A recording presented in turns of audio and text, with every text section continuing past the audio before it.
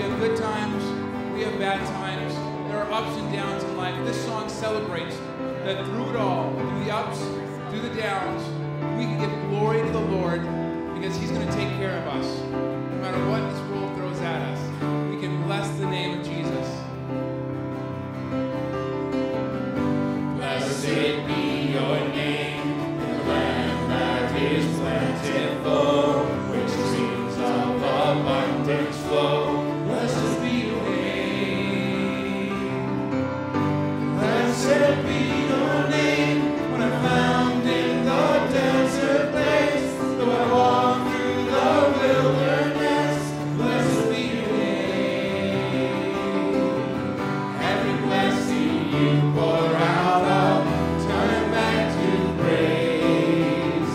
When the darkness closes in, Lord, still I will sing. Blessed be the name of the Lord. Blessed be your name. Blessed be the name of the Lord. Blessed be your glorious name. Blessed be your name, when the sun's shining down on me, when the world's all as it should be. Blessed be your name. Blessed be your name, on the road marked with suffering, but there's pain in the offering. Blessed be your name. Every blessing you pour out, I'll turn back to praise. When the darkness closes in, Lord, still I will sing. Blessed be the name of the Lord. Blessed be your name. Blessed be the name of the Lord. Blessed be your glorious name. Blessed be the name of the Lord. Blessed be your name. Blessed be the name of the Lord. Blessed be your glorious name.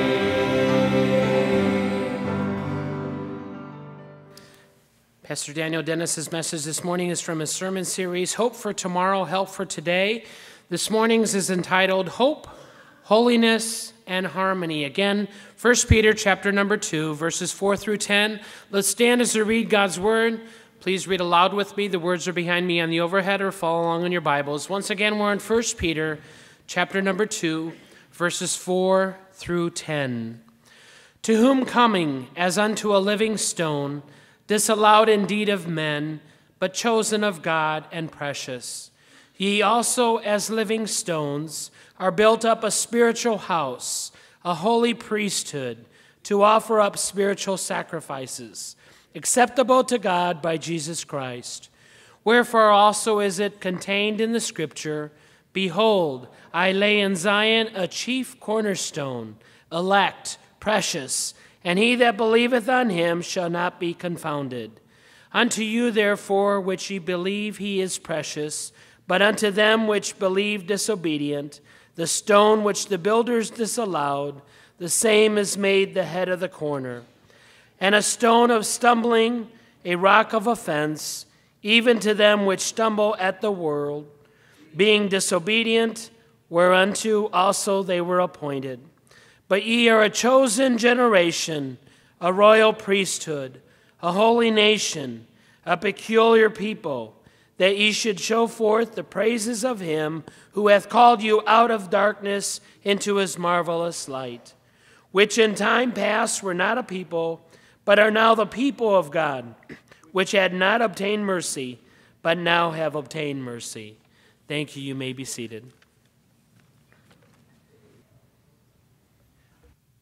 Song about Jesus Christ, highest forever and ever. This morning, if we don't do anything else, we need to lift up Jesus Christ. We need to exalt him. As you have your Bibles, keep it open there to 1 Peter chapter number 2.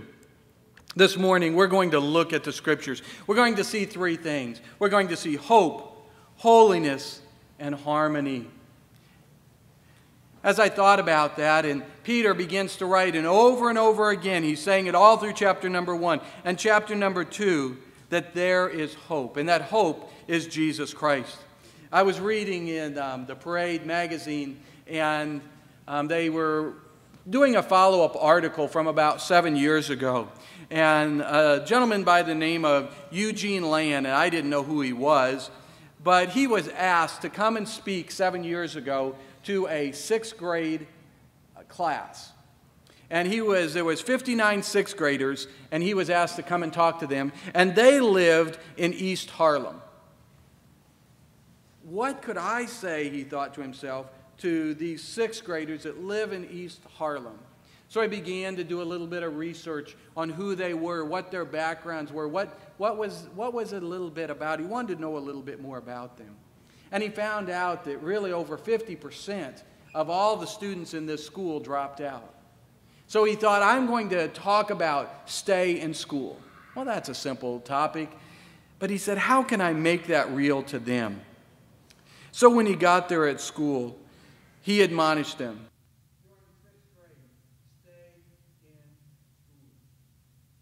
And then he went on and he says, if you will stay in school, I will pay the college tuition for every one of you. If you read what the 6th graders had to say after that, one said, for the first time, I had hope. Why, my outlook on life changed after he said that, another one. Another one said, I had something to look forward to, something waiting for me. Another one said, it was a golden feeling. I'd love to tell you that now that those 6th graders are in college, that they all went to college. Well, 90% of them, 10% still dropped out. But 90% of them, most of the other classes were 50% or less, and now 90%. Why? Yes, because someone invested, but because someone gave them hope. Peter is going to talk about that. We have hope.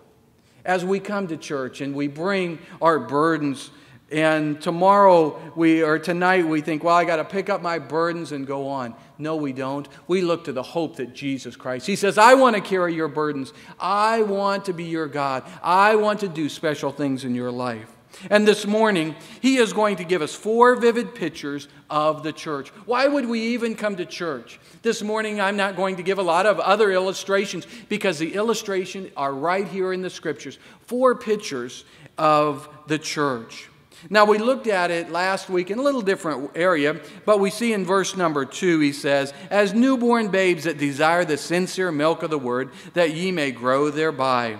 We are children of the same family. We're a church. We're children of the same family. We're children of God. Now, verse 4 and 5, we're going to continue to look on.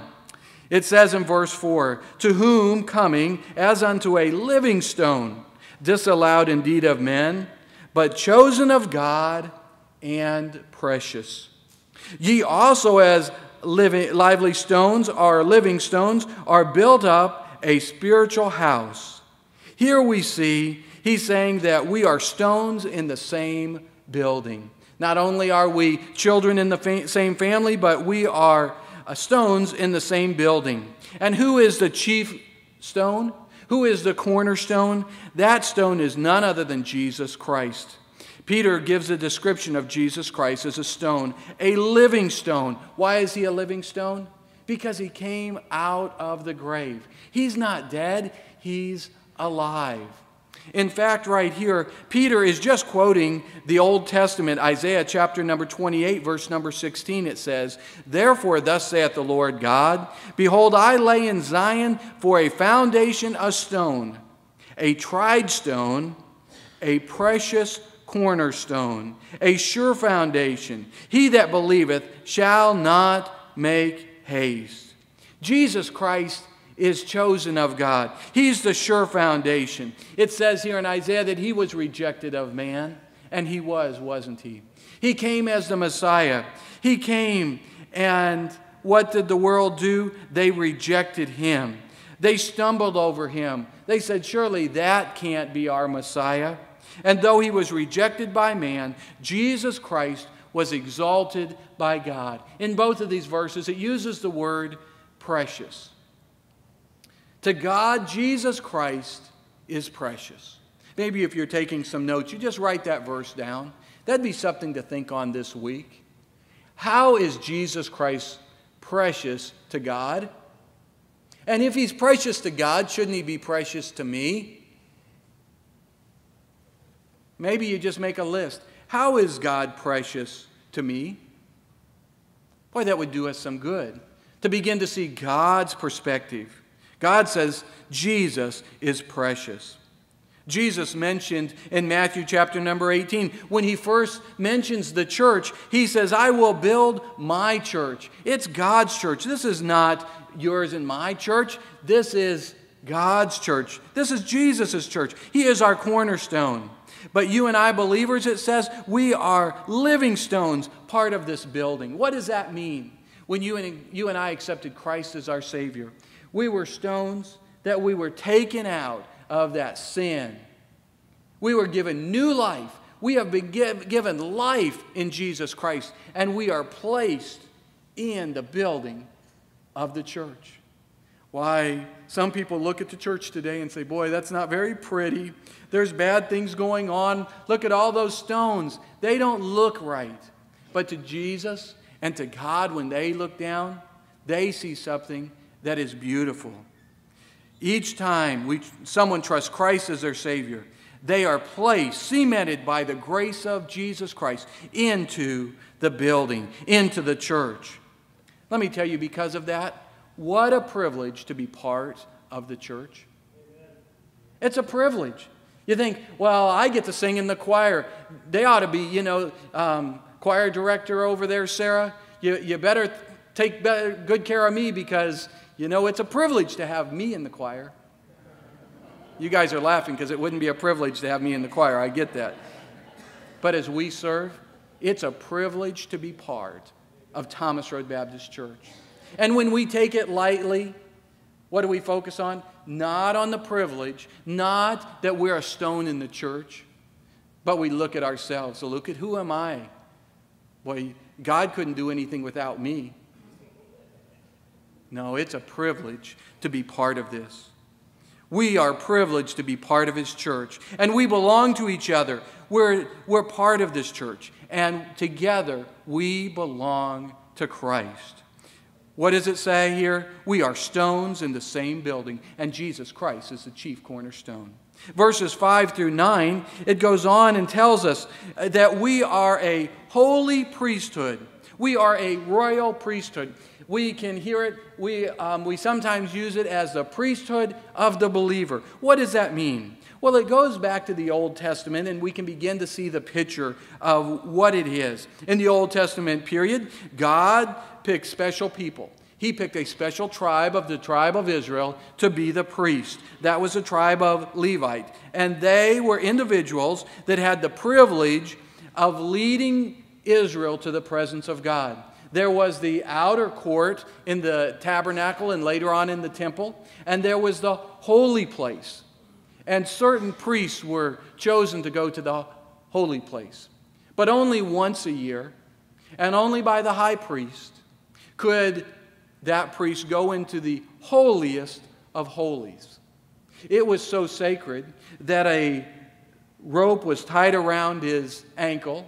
There were bells on the bottom of his garment, so that while he was in the holiest of holies, he was meeting with God. He was offering the sacrifices for the children of Israel for their sins there on the altar.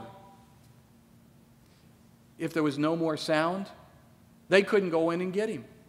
All they could do is, if he were to die, because he came there in the holiest of holies, they would just yank on the rope and drag him back out, because it was a serious thing.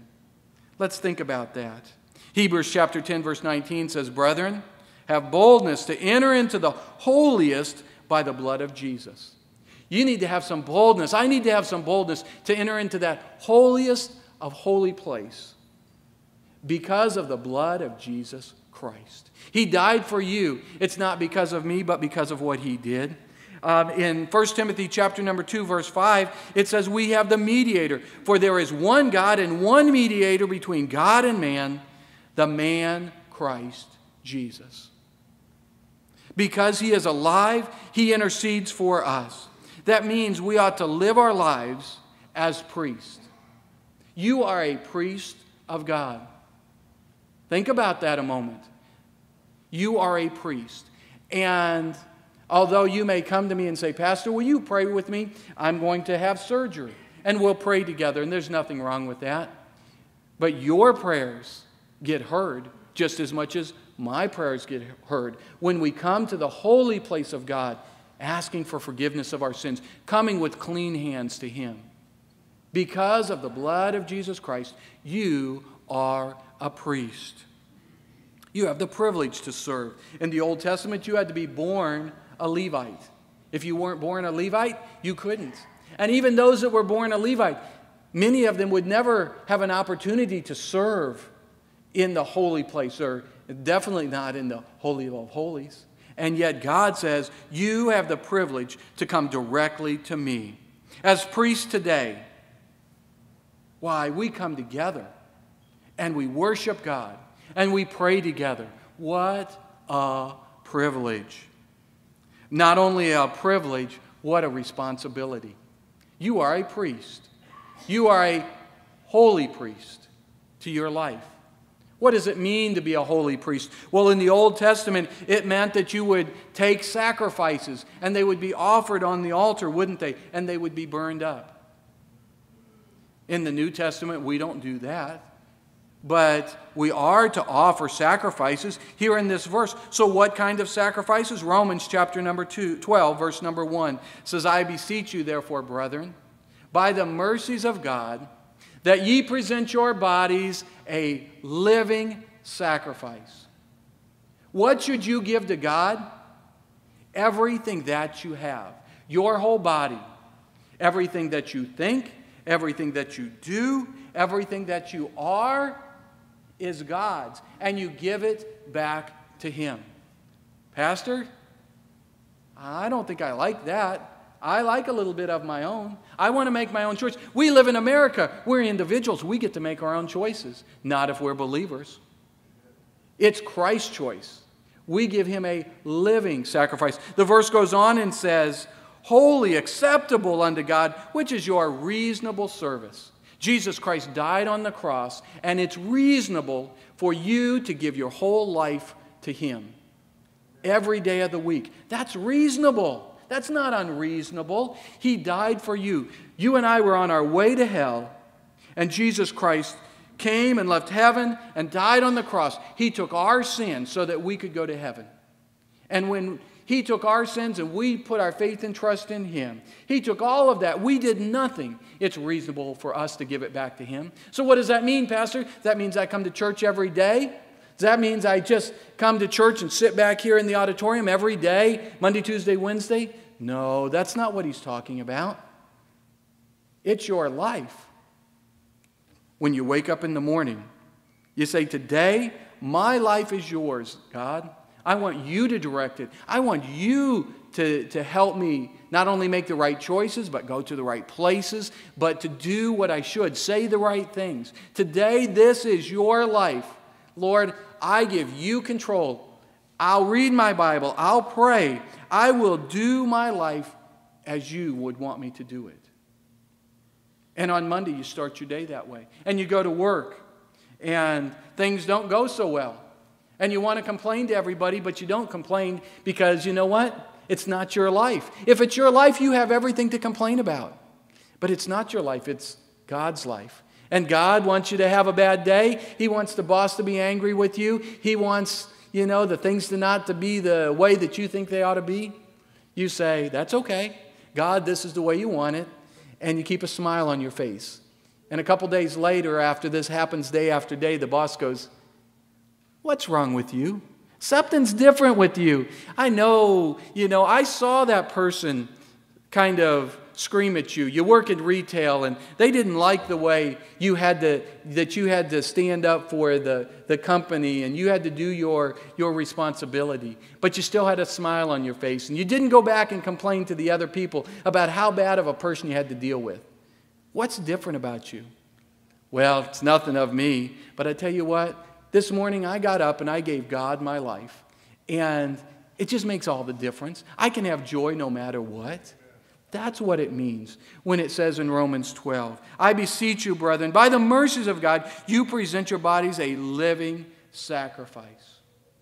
Whether we're a teenager, an adult, a senior citizen, we go through life and we give God our life. Why? Because we are a priest.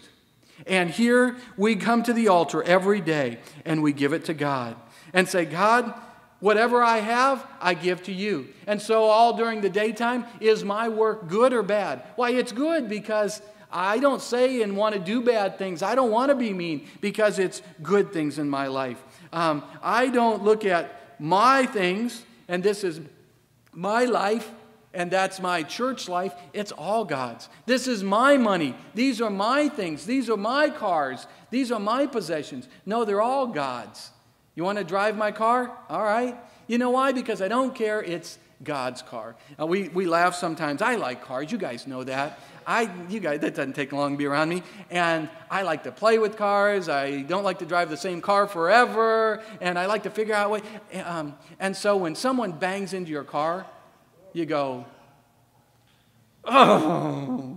You know, you'd spent 10 hours polishing it and making it nice. And then somebody bangs into it.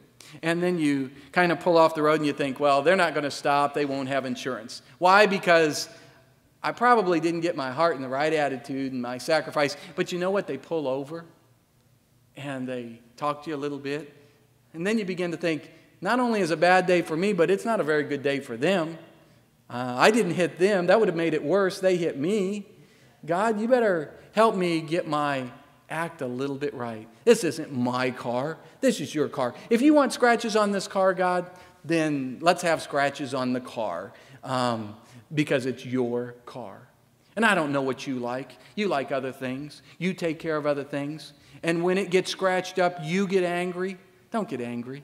God wants to know, is it yours or is it His? And it's His if we're His priest. It's a priesthood of believer. The truth is, God wanted the people of Israel to be a kingdom of priests. For the rest of the world to look at Israel, and their spiritual influence would transform the other nations around them to God. But instead of being an influence for God, what were the children of Israel? They were influenced. They looked at the other worlds and says, we want those things. They adopted the sinful practices of the world. And then what did God do? He had to discipline them for their idolatry, for their sinful behavior. You and I are priests. In the same way, we can look around and say, oh, I like all of these other things. No, they're not for me. I'm a priest.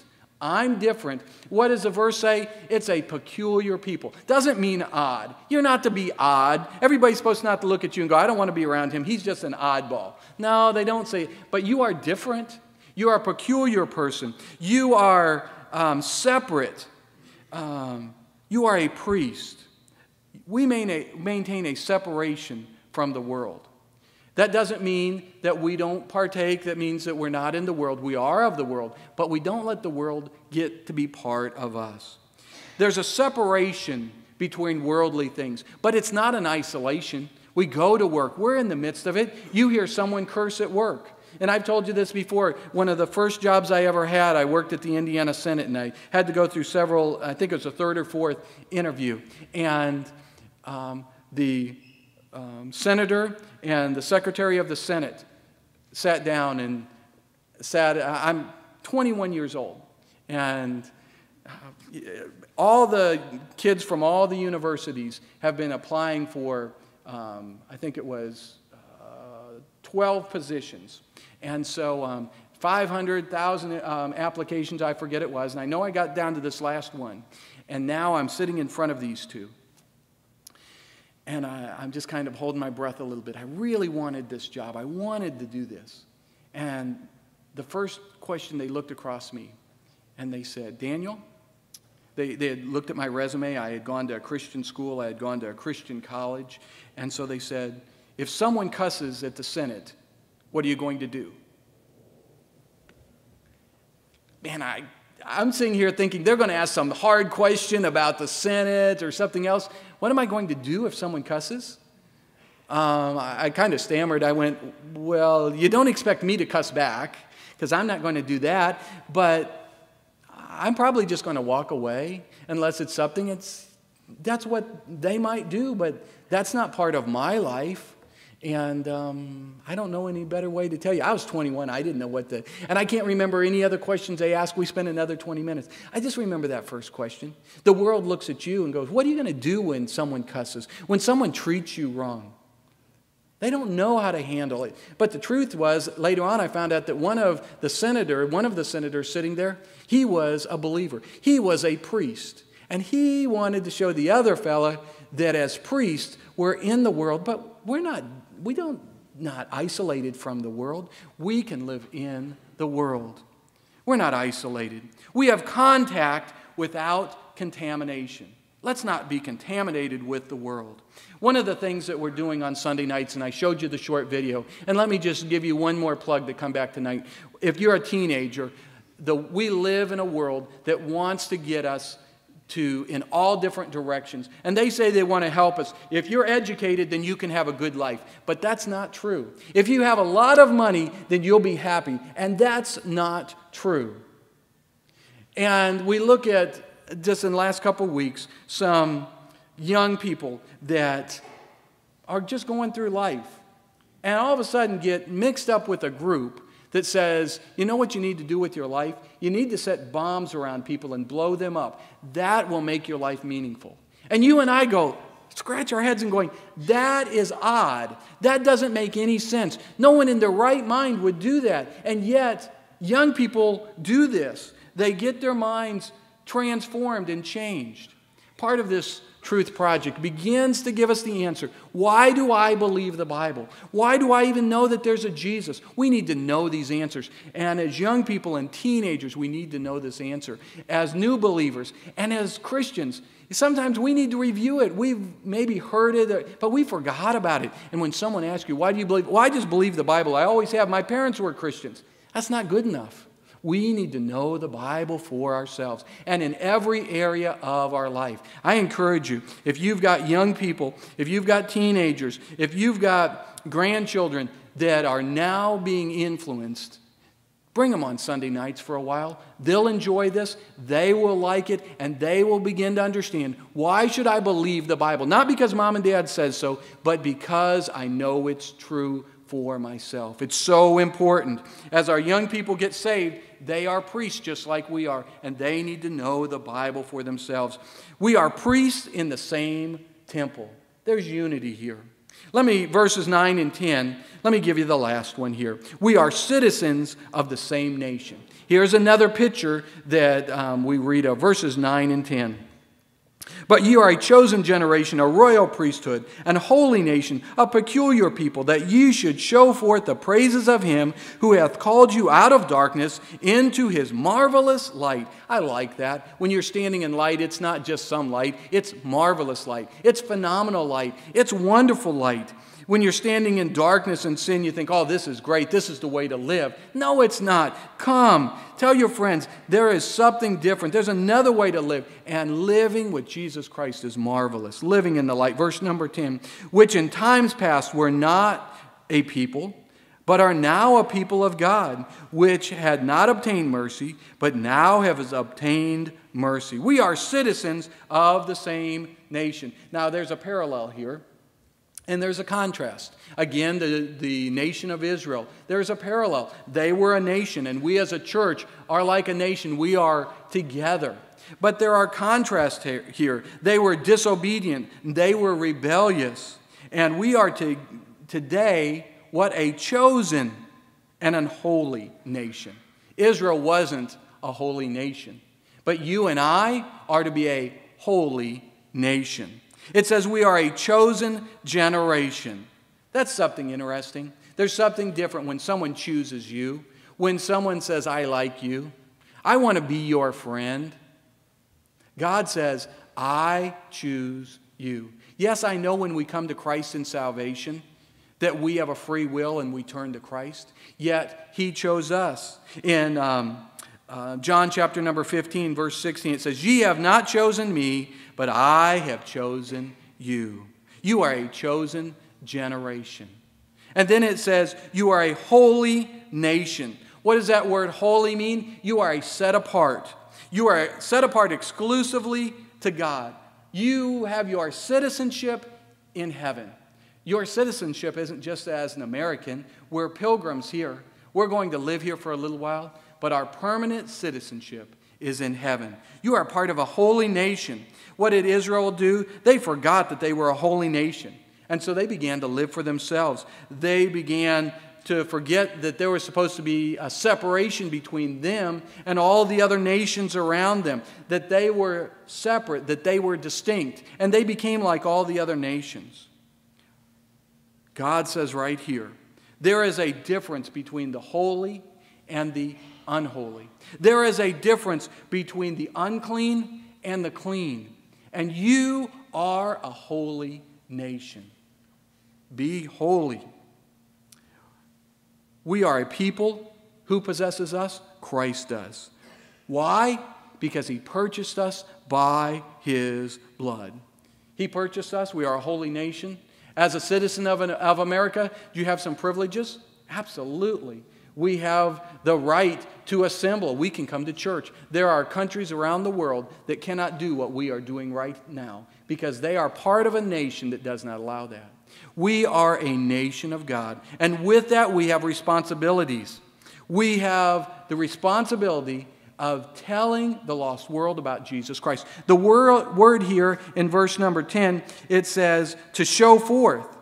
To show forth means to tell others. It means to advertise. You have a responsibility to advertise that you know Christ, and there's no better life than for you to follow Jesus Christ and live this life with me. That's what it means. We are God's chosen people, and because of His mercy, we are to be faithful to Him. That being said, we are not living in our own land. We're living in enemy territory. We're living in this earth, and this earth is not. We're just pilgrims. We're here. Sometimes in the Bible it talks about we're here and we have to put on the armor of God because we're in a battle. We're on enemy territory, and the enemy is looking at us, watching for opportunities to move into our life and take over our life and just take us aside. No doubt some of you this last week have thought about, I've had a pretty bad week, and then by the time Saturday comes around, after working hard all week, you didn't get much time to rest yesterday, and then Sunday morning comes around, and I normally go to church, but I'm just tired this morning. If I miss one Sunday, it's okay. And the enemy creeps in. And you're here this morning, so it doesn't work for you guys, does it? Because you're here. Amen? But you guys know how that comes to our own life. There's little things that comes in and says, well, not today. We are citizens of heaven. And citizens, our founding father said, a nation divided will stand or will fall. A nation divided will fall. And as a citizen of heaven, and as a holy nation, citizens of heaven, we must be united. We're brothers and sisters in Christ. We are one in Christ because of His mercy. We look to Him. We're citizens of heaven. We're fighting for Jesus Christ. We're not fighting for ourselves. He gives us a picture here of all the time there's unity and harmony. I'm standing shoulder to shoulder with you. All those things are coming in our lives. But I stand next to you to encourage you, to help you, stand shoulder to shoulder to you. Why? Not because of myself, but because we are citizens of heaven, of this nation. We belong to the family of God. We share the same divine nature, Peter says. Then he goes on, we're living stones in the same building. We're priests serving in the same temple. We're citizens in the same heavenly homeland. Why? Because Jesus Christ is the source. And when Jesus Christ is the source, there is unity. When I'm the center, there is no unity. When I begin my sentence with, I think, I want, it should be my way, there is no unity. When we begin by, we want to do things Jesus' way. I want Jesus to be first in our life. Jesus needs to be first in our church. There is unity in that. Unity, though, doesn't mean there's not diversity. You know what? When we talk about those stones in the building, all the stones don't look alike. There's diversity. Your children, they're not all alike. Some of your children like to do this, and your other children hate that, but they like to do this. And sometimes I get both of my girls together and say, let's all do this. And one will say yes, and the other will say no. They're different. And we're different here. We're not to be identical. There's diversity, but there's unity. There's not uniformity. It's like the choir singing in unison. It sounds great when they sing in unison sometimes, but we enjoy the harmony when there's the sopranos and the altos, there's the tenors and the basses, and they sing in harmony. Why? We say, that was really good. You guys just harmonized so well. That's what it is for you and I as believers. We're different. We're unique, but we get along. As I think on that, I think about how the Lord is one. Here in church, He is one. That's where it comes back to. He is the center. He is one in our lives. I began to think on that, and each month we've been memorizing a verse. 12 important verses for us to memorize at Thomas Road Baptist Church. 12 verses that would be crucial to our Christian life. And I've been talking to some of you, and I am so encouraged by hearing you memorize and telling others about how are you doing and the like. We're in Romans chapter number 10. Last month was verse number 9, and this month is verse number 10. I says, as priests, we're to advertise. How can we share the gospel? This morning you don't know Christ as your Savior. How are you supposed to be saved? Here it is, right in a nutshell, that if thou shalt confess with thy mouth the Lord Jesus, and thou shalt believe in thine heart that God hath raised him from the dead, thou shalt be saved. For with the heart man believeth unto righteousness, and with the mouth confession is made unto salvation. Let's bow our heads this morning.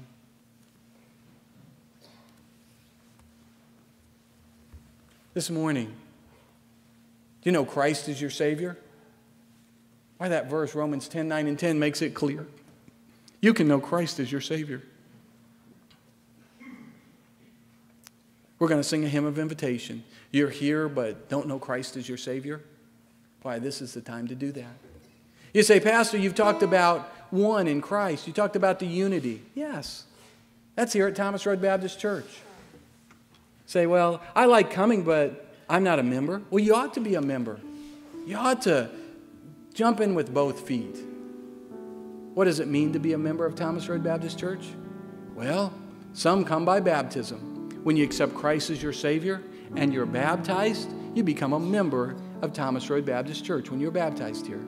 Sometimes people move and have been saved and baptized in another church, and so they move their membership. They come by statement of faith saying, I know Christ is my Savior, and I have been baptized in another church of like faith, baptized by immersion, and I want to be a member of Thomas Road Baptist Church. What you said about, and what Peter said, of moving forward in unity, that's what I want in my life. I want to grow as a believer. I encourage you, be a member of Thomas Road Baptist Church. This morning, you may have brought some burdens. Work, family, finances. Maybe just in the quietness you want to stay in your seat and pray. There's nothing wrong with that. But maybe you'd like someone to pray with you this morning. Someone to come alongside of you and say, I'll pray with you this morning. You've got a burden. I'll help you with that burden. God wants to meet that need. Give it to God.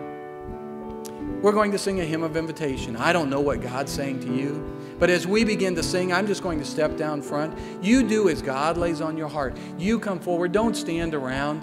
You come forward, and together we'll pray together, and we'll get these things settled with God. Our dear Heavenly Father, Lord, I thank you so much that we have unity, that we are stones in the building of the church, that we are priests, and we can live holy unto you, giving you our sacrifice, our life, and that we are part of a holy nation. I thank you for the pictures that we have to live for you. I pray this all in Jesus' name. Amen. I'm going to ask you to stand. In just a moment, I'm going to ask Pastor Joel to sing a hymn of invitation. Once you're standing, I'm going to ask you to bow your heads. Never a point to embarrass anyone. But this morning, take an opportunity. Don't just say, I'll do it next time. This morning, God laid it on your heart. You come forward and pray. Pastor Joel. All to Jesus I surrender. All to Him I freely give. I will ever love and trust Him. In His presence daily live. I surrender all. I surrender all to Thee, my blessed Savior. I surrender. We're going to sing one more verse. This verse is for you this morning.